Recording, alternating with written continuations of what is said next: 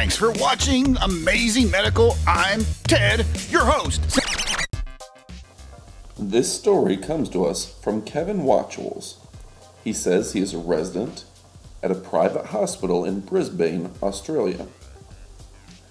The patient was in the water with fish bait in his hand when a medium-sized shark bit the man's hand off.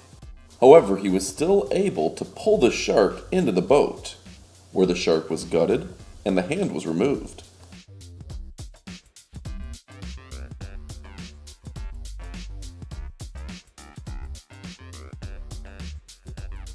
He was medically evacuated to the closest surgical hospital, where the hand was reattached.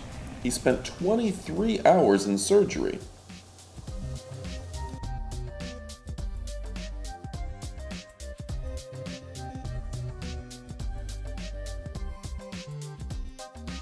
The story itself is yet to be picked up on any major news networks or outlets, so I have to believe Kevin's story as is. But go ahead and leave a comment below if you know anything else. I'd love to hear from you. And subscribe for new videos every single week.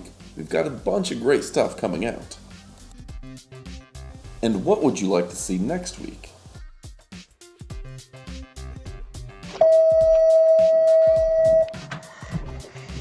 Oh shit. Messing up his eye though.